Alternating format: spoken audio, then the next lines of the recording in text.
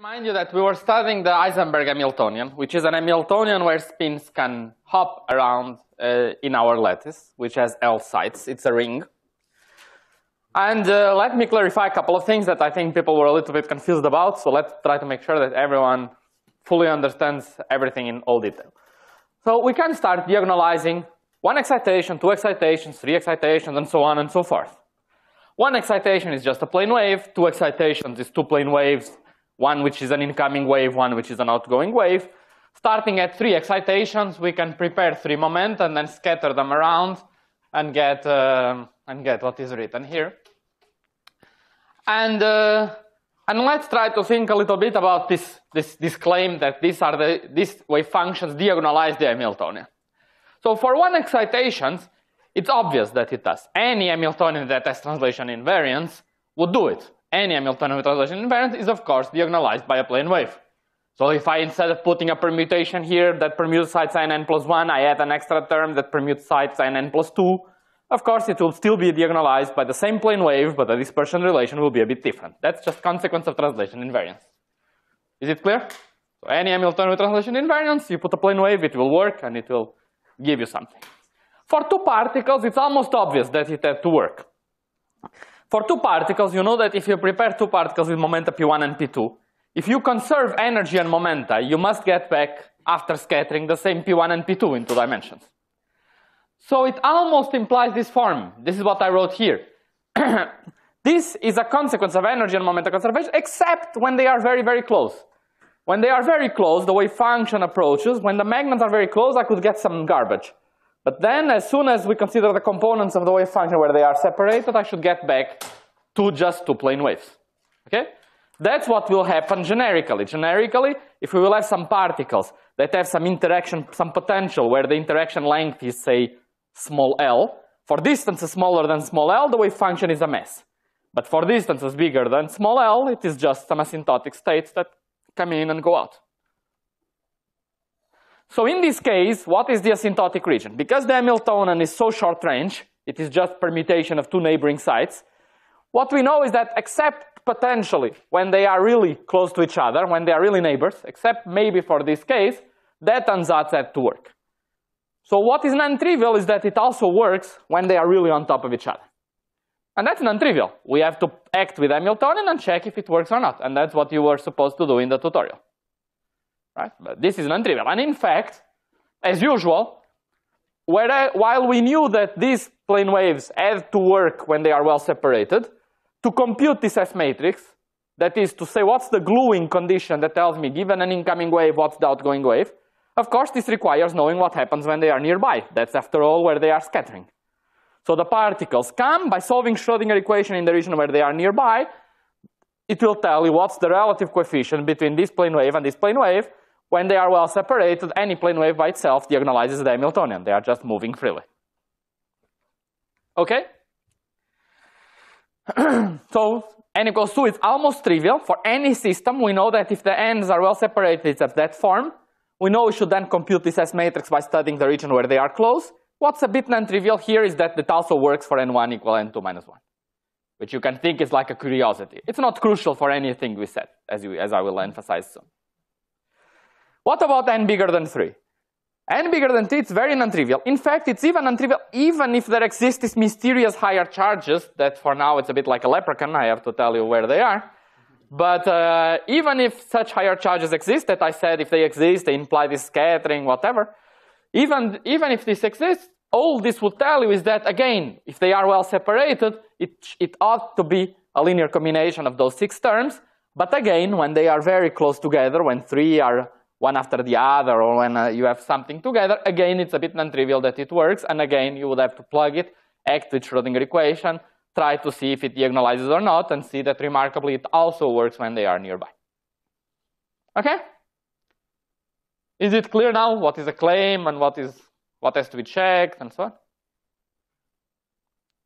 Now, on the other hand, there's something interesting, which is that if I know that these wave functions have to work modulo potentially some details when they are nearby, I can still impose periodicity.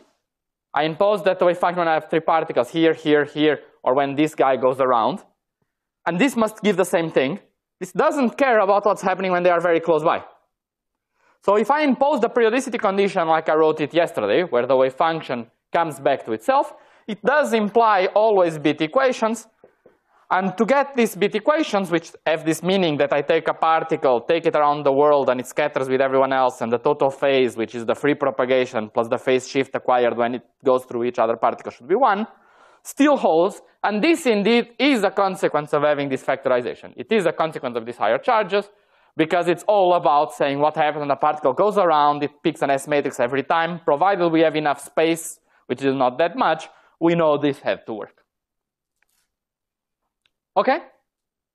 So, in short, for integrable theories, for theories for which we have these higher charges, and if you want to know the spectrum of these theories, all we have to do is find the S matrix and the dispersion relation, find this epsilon of P and the S matrix of P and P1 and P2. And if we do, we can find the spectrum of our model.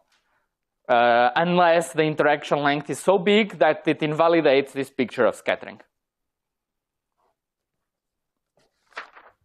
Questions? Any question about the tutorial or about anything else? About the logic, what is an assumption, what's the claim? Okay, so now you could ask me, are we going, how do we derive this? How do we check that this goes by the Hamiltonian in an efficient way? And there are many techniques that go by the name of coordinate Wittensatzs, algebraic Wittensatzs, functional Wittensatzs. There are many techniques for solving it.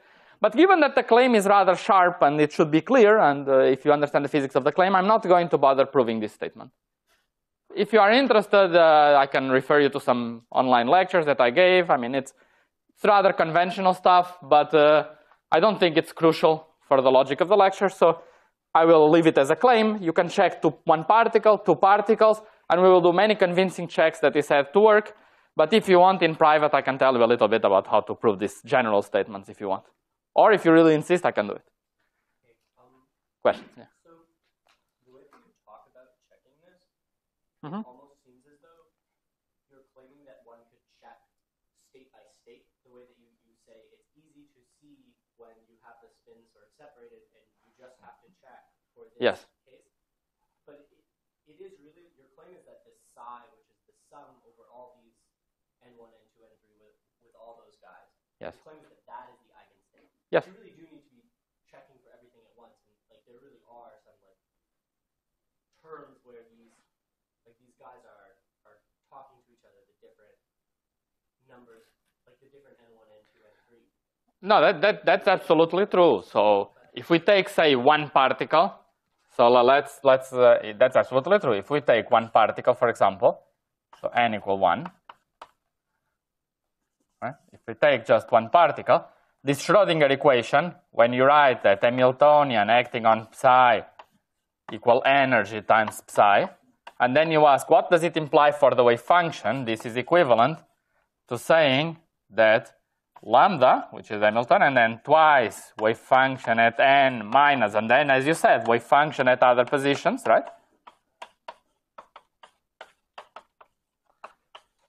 So it's kind of a discrete Laplacian. And of course, even in this simple case, I cannot just focus on 1 position. Of course, this is an equation that requires knowing the full wave function.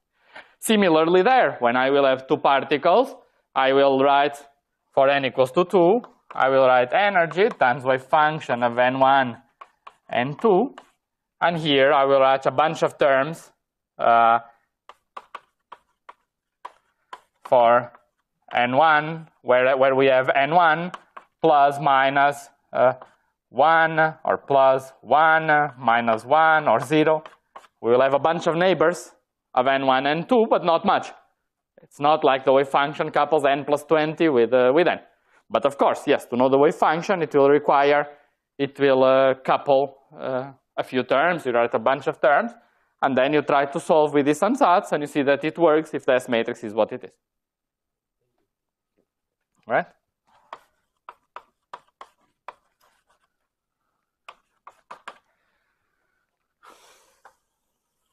Any other question? There was another question? Yes? We said n greater than or equal to 3 is very non-trivial. But n equals 2 plus higher charges implies n greater than or equal to 2, right? N equals, yes, yes. So if you have both n equals 2, you know that both, and you know we have Yeah, if you have n equals to 2, and if we can see where are these higher charges, we know that n bigger or equal than 3 will work. Modulo eventually some potential terms when the n's are very close, when n1 and n2 are very close, there we could have some extra junk, right?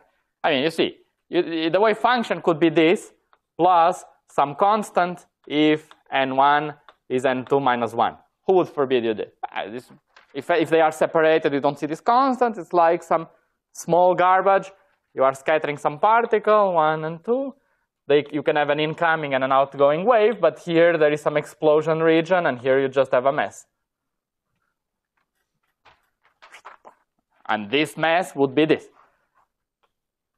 It just happens that this is 0, but it could be not 0, and we would not. It would not invalidate. If this was not 0, it would not invalidate the red box, for example. The red box would not care about such terms, about such mess. It is just about imposing periodicity in the region where it is safe. Okay?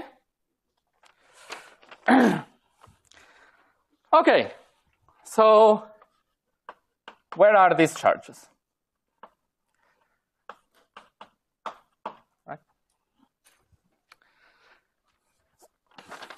So I will start by a claim where the notation will, which is a bit kind of an alien notation, so I think you will be a little bit surprised by what I'm going to write. So let me make a claim. But it's a well-posed mathematical claim. We will check it. If I want to compute my Hamiltonian, which of course this is the interesting term, right? Who cares about the identity? Identity is just a shift of the energy by L, right? So the claim is the following, that this Hamiltonian is equal to the following thing. It's equal to 1 over I square root of minus 1, derivative with respect to u is a new variable, and then let me write the equation, and then we'll see. Logarithm of trace u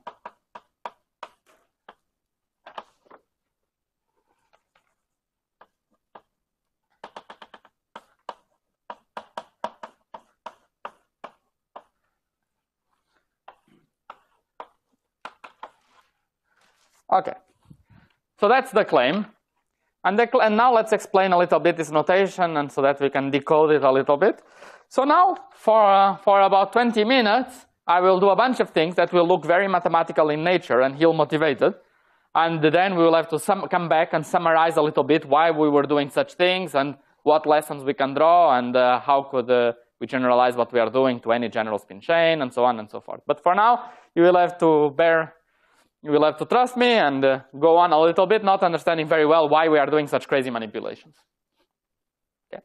So let's explain a little bit what this notation, and first understand why this identity is true, even though a priori you might say, why do I care at all about such identity? So this, let's piece by piece introduce a little bit. So this u here is called the spectral parameter. So it is just some random complex number. And you see that you introduce it, but immediately you remove it by putting it to 0. So nothing special here. This 0 is an auxiliary space, whereas this 1 up to L is the physical space at site 1 up to site L of my spin chain. This is an auxiliary space which is isomorphic to the physical space.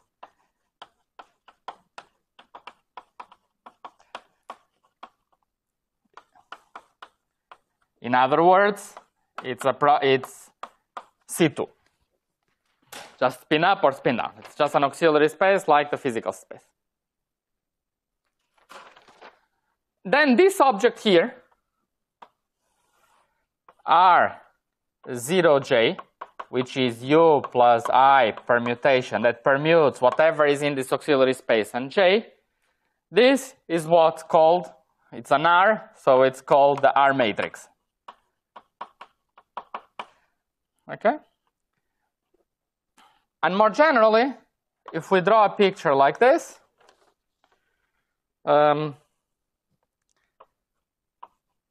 where we put a letter U and a letter V, this would be defined as R of U minus V.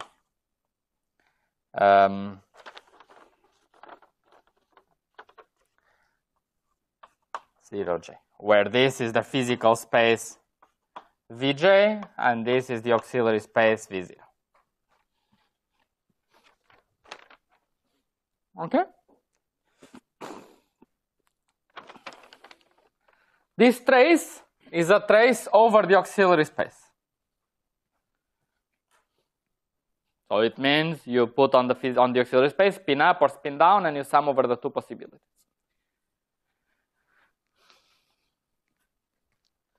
So this trace of all this stuff here, graphically, is the following. I just multiply many R matrices in this fashion, where I can think that I put some U here and 0 everywhere else, because I just multiply R matrices at U. And after multiplying all these guys, I take a trace, which means closing it like that. After doing this, this is an object that, if you see, it acts on the Hilbert space, right? Which is just on our Hilbert space of our spin chain. Let's call this straight edge into the Hilbert space again. So it's an operator like the Hamiltonian that acts on the Hilbert space into the Hilbert space. Okay.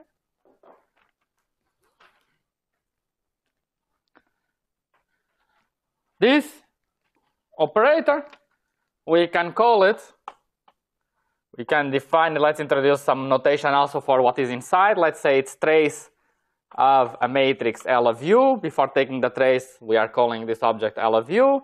And the object after calling the trace, let's call it T of U. It's just names. So we have a name now for this building block. It's the R matrix. For the full product is the L matrix. And for the trace is the T matrix. Yes? Could you describe a little bit more the cross picture there that you wrote with the R matrix? What do you want me to explain? So in the bottom there, there's like an arrow with a V, a U, and the argument is U minus V. Okay? So I mean, just to be clear, for example, suppose we have this picture, right? Let's say we have some incoming indices I1, I2, right? Where this I1, I2 can be up or down. We have some auxiliary index A and B, for example, and some outgoing index J1, J2, right? So what is this object very explicitly? There is an index that I have to sum over, let's call it C, and then this picture, if I put here some U and here I put some 0 and some 0, this will be our matrix with indices A and I1 going to index J1 and C at U minus 0 times our matrix with index C and I2 going to J2 and B again at U minus 0, which is what we just write, omitting the indices, as R of U times R of U.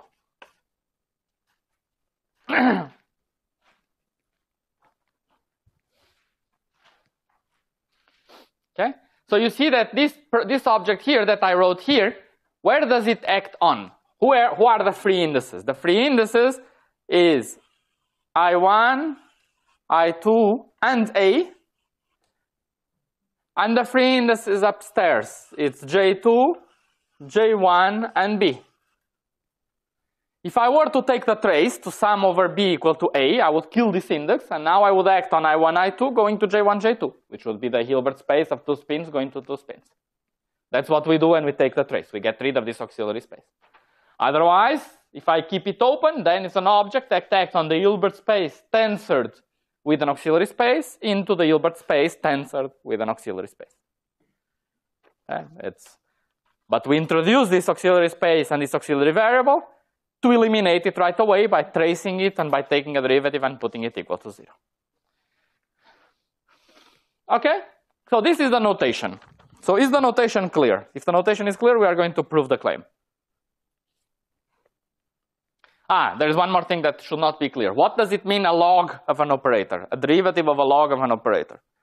So by derivative, d du of log of t of u when u equal to 0, we just mean that we do t minus 1 at 0 times t prime at 0. That's what it means. The log derivative is t prime over t minus 1. So let this be the definition of what it means to take the log to do this operation. If you want, this is definition. You could wonder, why do I put the t minus 1 here, not here, or not a bit differently? We will see, actually it doesn't matter, but we can take this as a definition.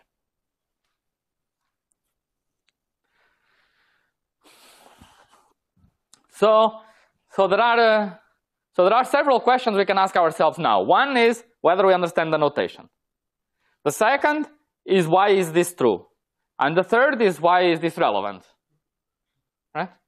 So, of course, for now I'm asking you about the first one. Is the notation clear? Is the statement, the claim clear?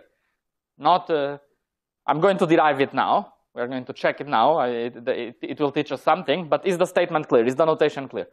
This is a bit esoteric. I started introducing some auxiliary space, some auxiliary variable. It takes some time to digest, so please digest it while I erase these blackboards. And tell me if it's clear or not.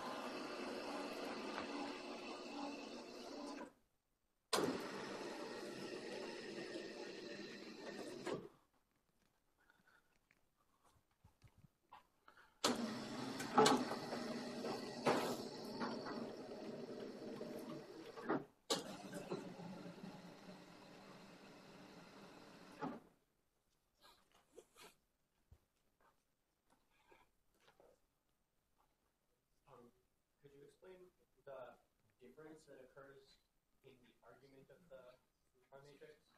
So you set them both to 0 there, so I guess it's maybe not occurring in your example, but on the left-hand side you have a u minus v. Yeah, I put there a u minus v just to have the most general case. But for now, you can say it's a definition. I have some lines with some u's and v's, and it is just a definition, but in practice we are putting 0 on all physical lines. But very soon we will start putting something non-zero, but for now it's just a definition. So again, we are at the stage of discussing the notation, so tell me if the notation is unclear or not. I mean, questions about why do we do this and so on can be postponed to the next stage. It's just slightly unclear where the labels are, so like R is 0j u minus v corresponds to this picture you have there. Yeah. So here, for example, I put u minus 0, right? Because I put 0 on the bottom, on the physical line. Yeah. Which also carries an index I, right? It's an Hilbert space. So let's.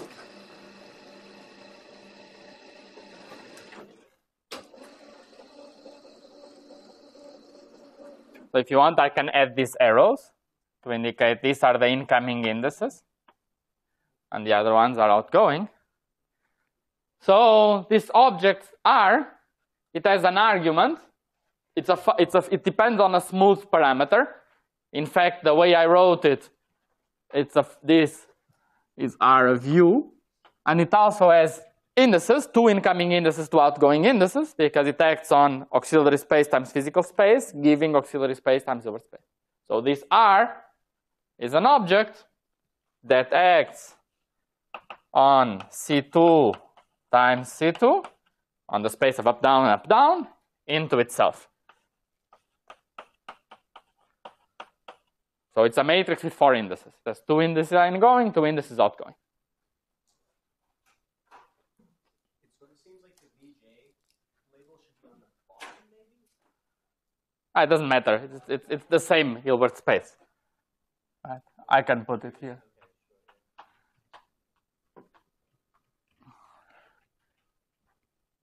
Yeah. This is V0 Vj going to Vj V0. In this picture, though, you have different labels for the incoming and outgoing indices. You have I1 and J1. Oh, that's right. This is the index. It's telling you which element in the Hilbert space you have. Of course, it doesn't act diagonally on the Hilbert space.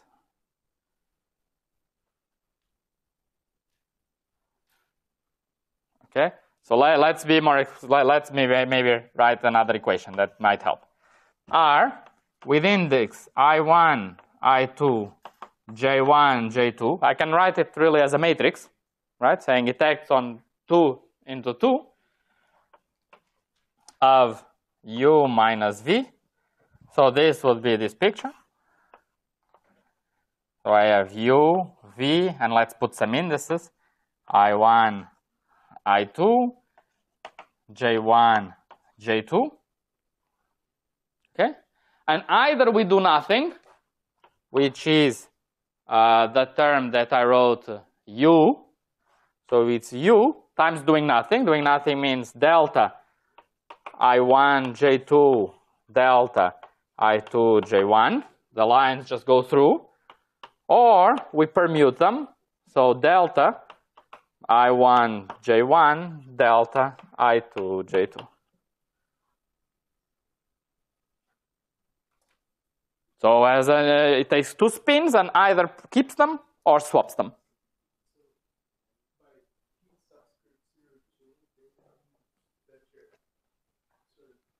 P subscript 0j means P that permutes the spins that you put in the auxiliary space and in the physical space. So if it does nothing, then the spin in the auxiliary space just goes through. So again, in pictures, I can draw this as U times saying that the spin in the auxiliary space does nothing, plus I times the spin in the auxiliary space trades with the spin in the physical space.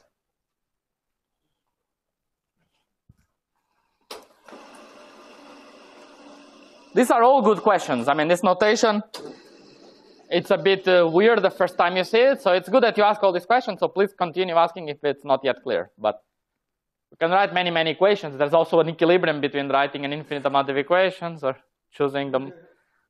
But all these equations are redundant. I mean, all the information is captured in this first line. I'm just making it more and more and more and more explicit, but okay, at some point, okay, we start losing instead of gaining. But is it clear? So this is what our matrix is. Either the spin of the auxiliary space really does nothing, or the spin in the auxiliary space steals the spin of the physical space, and the physical space becomes the auxiliary space. Okay? So is it clear? Is everything clear? Is the notation? Are you happy? Very good. So now let's prove this statement. Okay? So now we will prove the statement, and then we will see why the statement is relevant. Okay? So the proof is very simple. The first thing we notice is that 1 over I times R of 0 times this R matrix at 0 is just a permutation. Okay?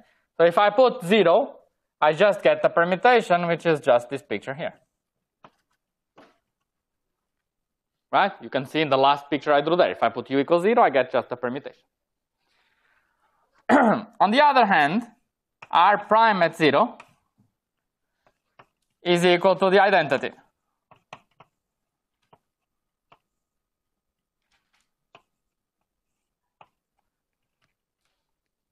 Right? So now, using this, let's see, what is, say, T of 0? We need T minus 1 of 0, so let's compute first T of 0 and then invert it. What is T of 0? Well, it's a product of these operators, or rather, let's divide by 1 over I to the L times T of 0. Then, each time I have a 1 over I to the L times R, I get just a permutation. So this is just the following. I just take my physical space and I'm doing this.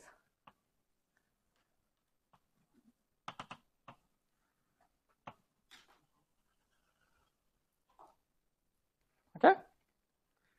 So in other words, I'm taking my position 1 and mapping it to position 2, taking my position 2 and mapping it to my position 3, and so on, up to taking my position L and mapping it to position 1. Right? So if I put a spin here, it goes here, a spin here, it goes here. In other words, this is just the translation operator. Right? So this is momentum, and this is translation by 1 unit to the right.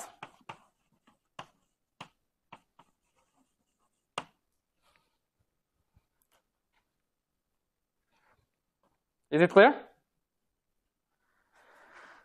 But then, if this is true, then I to the L times the inverse now, so the inverse of this, well, it is just translating, it should be e to the minus IP, just translates to the left. So if I translate everyone to the right and then everyone to the left again, I do nothing. So let's draw it.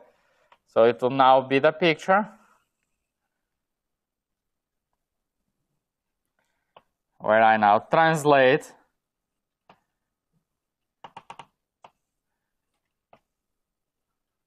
everyone to the left. Okay?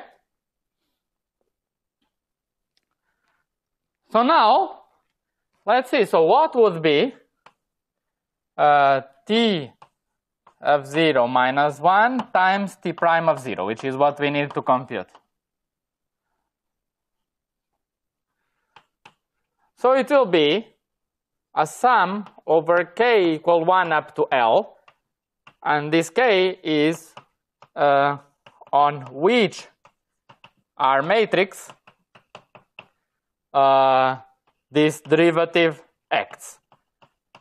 So we have a product inside T. So when we take the derivative, it can act in each of the R matrices. It can act on the first R matrix, on the second R matrix, on the third, on the fourth, on the fifth, and so on. You agree?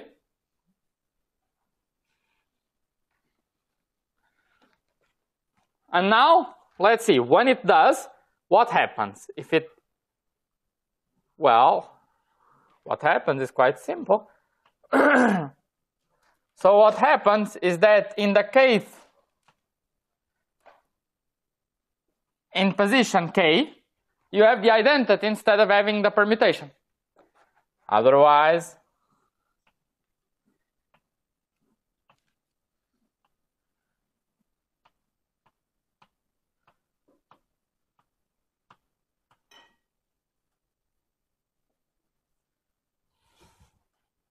you agree? I just put R of 0, R of 0, R of 0, R of 0, except at one place I put R prime of 0, which is just the identity. R of 0, R of 0, R of 0, R of 0. And then I multiply this by t minus 1, where t minus 1 is the operator that translates back to the left.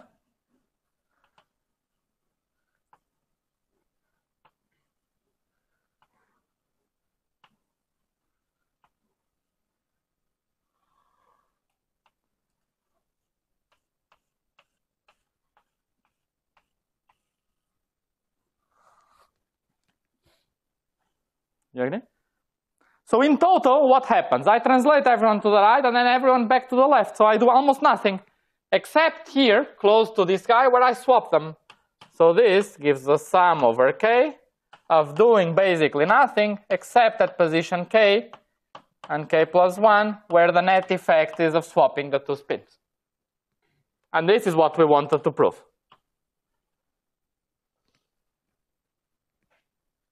Okay? So up to factors of I that I did not keep track of very carefully, and signs that you can work them out yourself.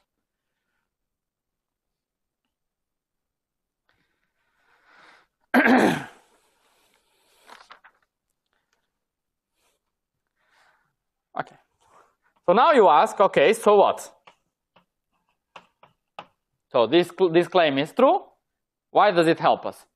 Remember, we should keep in mind what is our goal, is to understand why these miracles are taking place, why the model is integrable and so on, and instead I proved some obscure mathematical identity. Right? So now I have to connect it. I have to connect this formulation to explain why this is very closely related to understanding where are these hidden charges. And as you see, they are a bit hidden. They are so hidden that I have to suddenly make this quantum jump and go to something totally far away to explain where they are.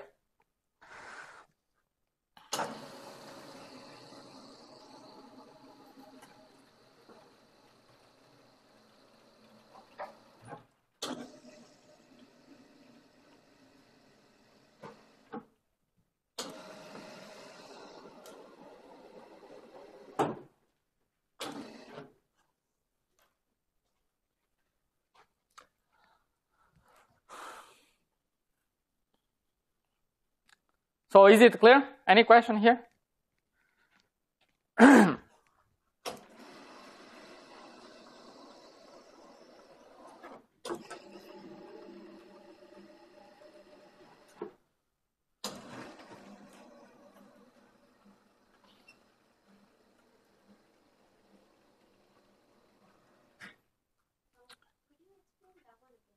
Which one? How did you write the last, the right side there? The right? So you see, look at what happened at spin number 2. Spin number 2 goes to the right and comes back to the left. It does nothing. Spin number 3 does nothing. Goes to the right, goes to the left. But spin number 1, 2, 3, 4, 5, spin 5 goes to the left. And spin 4 goes to the right. So spin 4 and 5 were swapped. You see, there? Everyone else got untouched. So in practice, you swap 2 spins. And you do it at all positions. So in the end, you get the stuff on the right. Yes? So probably strictly speaking, at the end, it's probably not going to matter. It's just... You mean it's k minus 1 and k? Yeah, but okay. K is a dummy index. So I have the freedom of calling k minus 1 k. But yeah. If you want to follow that, it's k minus 1 and k that are swapped. Okay. It doesn't matter, of course. The sum is the same, but just for the purposes of pedagogy, let me.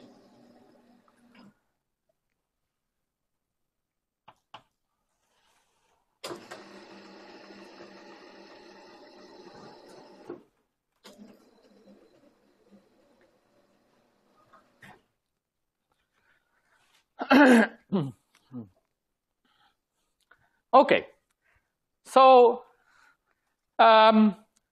given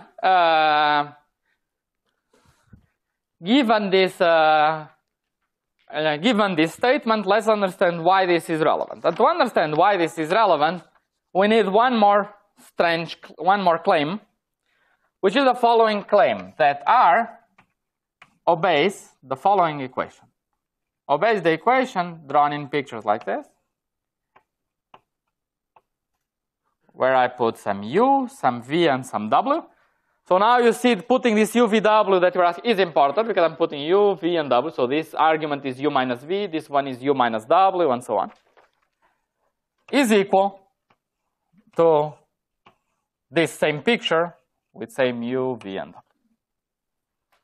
It's a non-trivial equation. You multiply 3 R matrices in 2 different orders, and the result is the same. Okay? So this is an equation you can check. R matrix with indices is what is there.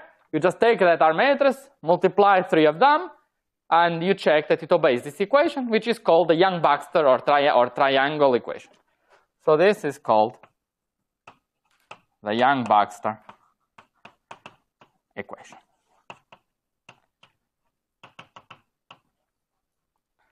Now, this equation looks very similar to this equation here.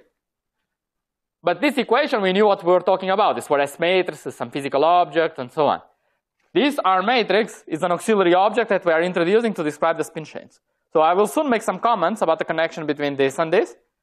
But you should not, in your mind, try to think that this and this a priori are related. You don't have the right to do it. Soon we will see that, of course, they are, but But a priori, this is a mathematical object out of which we construct Hamiltonians, and that is the S matrix acquired when two magnets pass by each other. There is no reason to think that there is a logical connection or physical connection between the two. It just so happens that they obey the equation which is represented by the same picture. Okay? And you ask again, okay, I trust you, I believe you. We will soon, I will actually maybe even today show you how to check such kind of things in Mathematica. But then you ask again, okay, so what? So we have this Hamiltonian, it's a product of R matrices, and the R matrix obeys this equation. Well, now I can finally explain why all this is relevant. Because this relation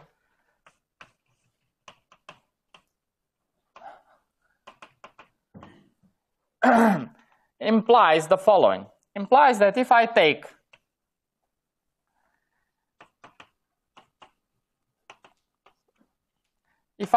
this picture,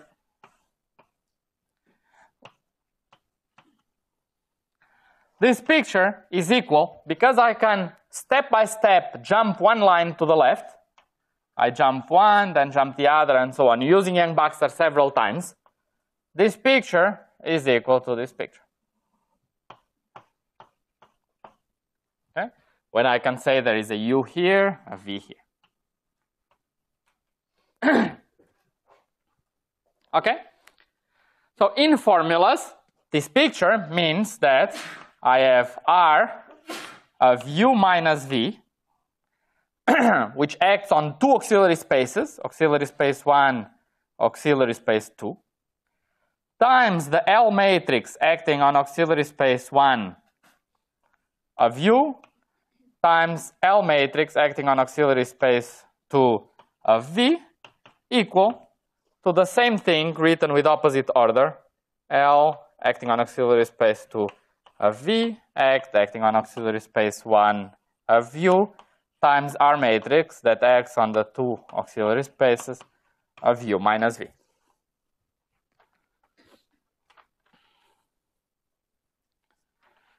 Okay, that's good.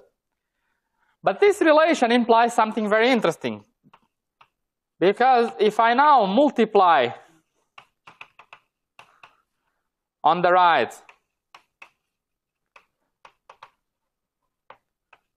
by R minus 1 and trace over auxiliary 1 times auxiliary 2. So I multiply by R minus 1 such that it disappears from the right-hand side and take the trace. I obtain the equation that the trace of a product, so then when I take the trace, on the left-hand side R cancels because I have trace of R, something R minus 1, and trace is cyclic, so I can put R minus 1 and get rid of R completely. Okay? So I get that T of U times T of V equal to T of V times T of U. In other words, that the commutator of these operators that act on the Hilbert space into the Hilbert space is equal to 0. So we got that these objects, before putting U to 0 or doing anything, they are nice operators, they are families of operators that commute with each other. It is something very non-trivial to generate. If you try to generate matrices, families of operators that commute with each other, it's very tough. Okay?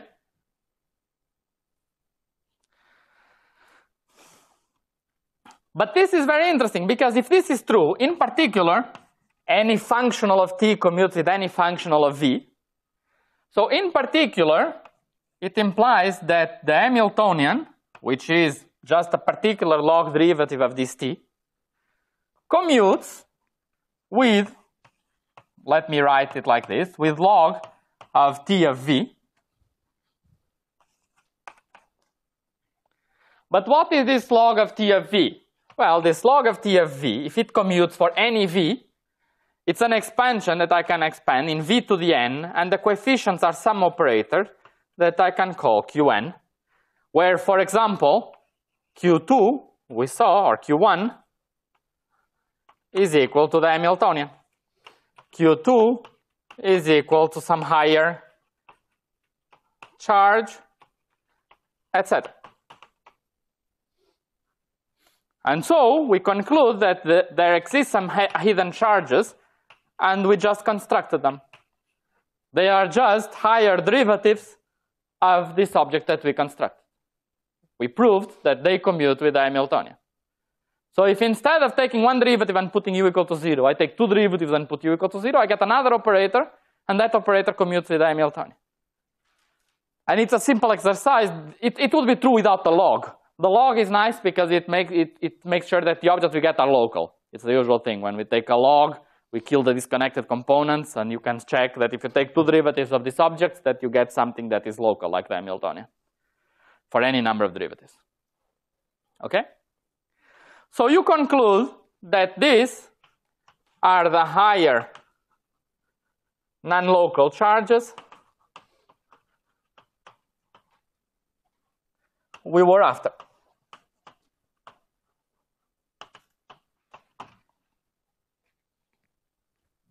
Okay.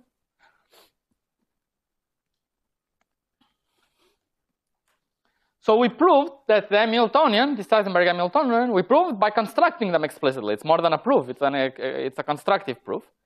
We just constructed explicitly what are the higher charges that commute with Hamiltonian, which is exactly what we wanted. We said if we have higher charges, which in quantum mechanics means if we find some local operators Qn that commute with H, if we find these higher charges, then we are guaranteed to observe factorizability.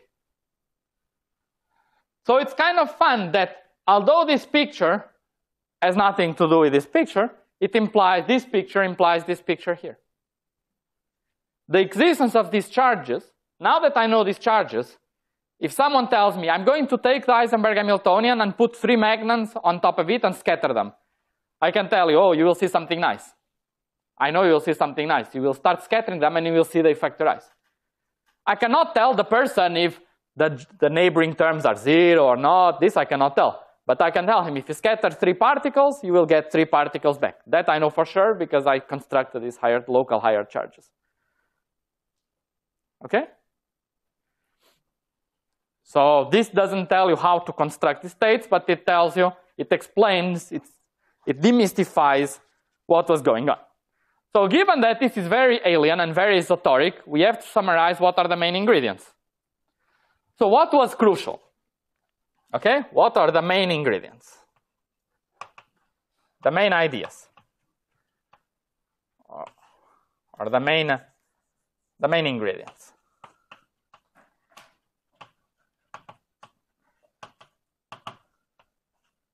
And there are 2. One is that we construct an R matrix.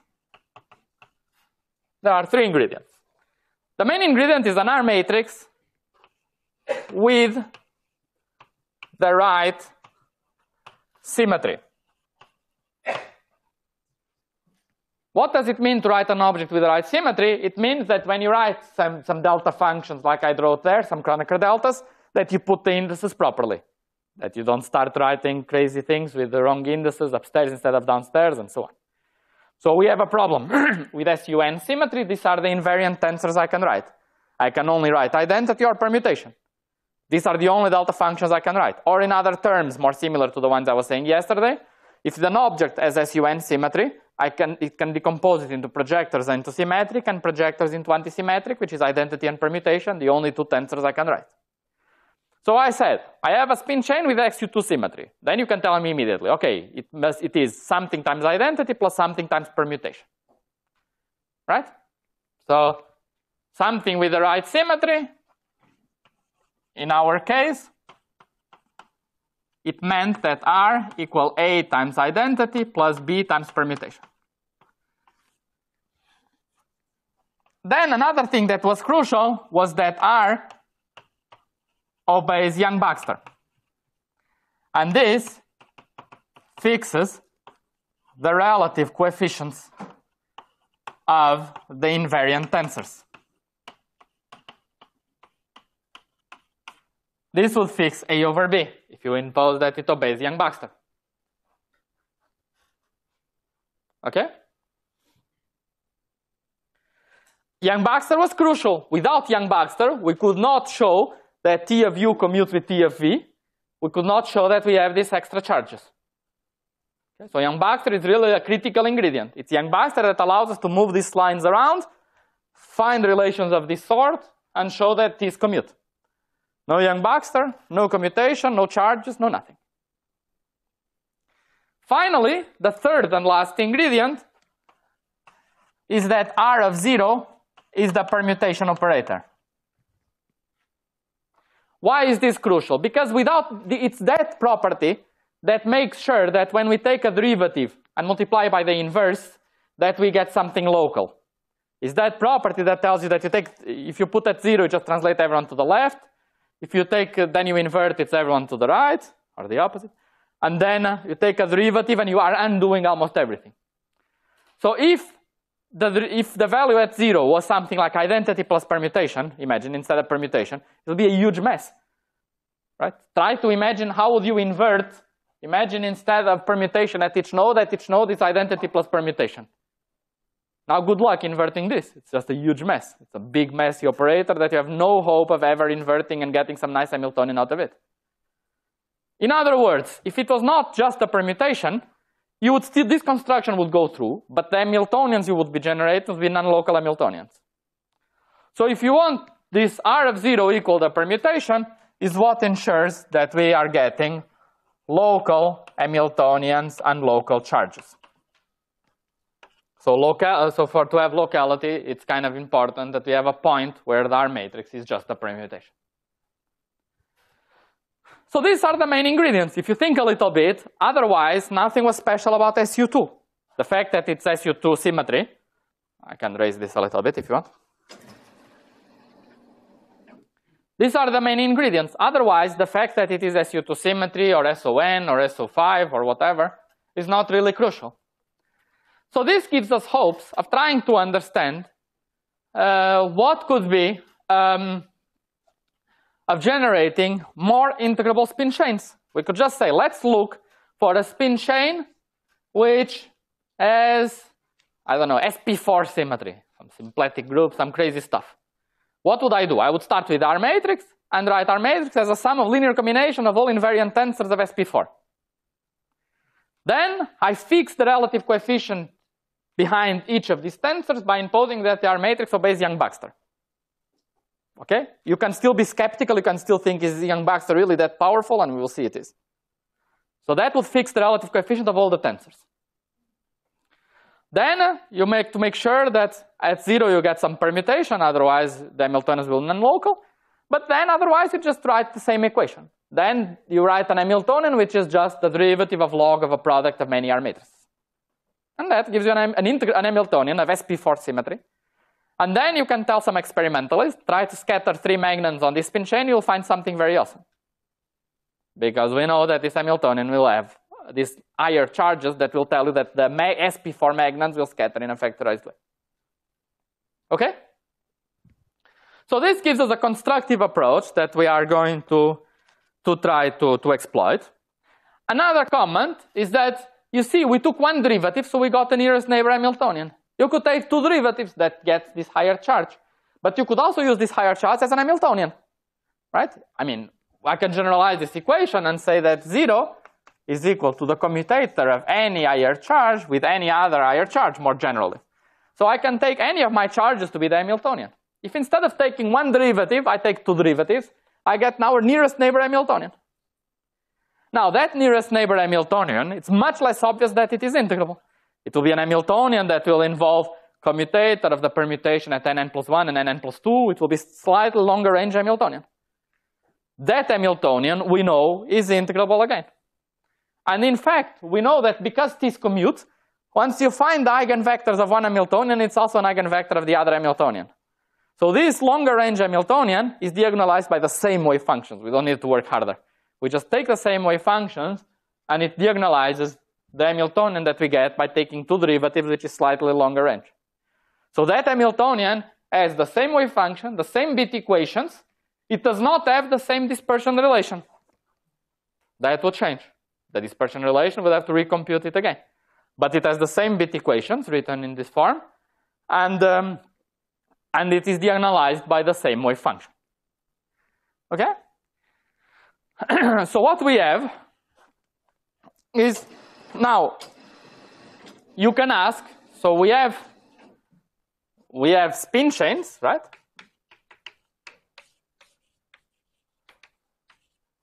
That's a huge world. We have integrable spin chains.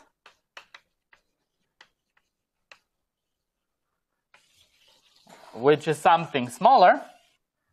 And here we are carving a piece inside these integrable spin chains, which are chains with an R matrix construction.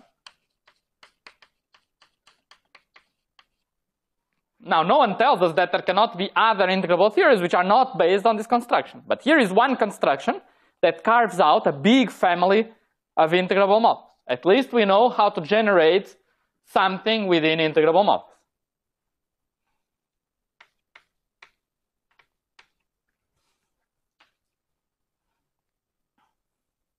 Okay?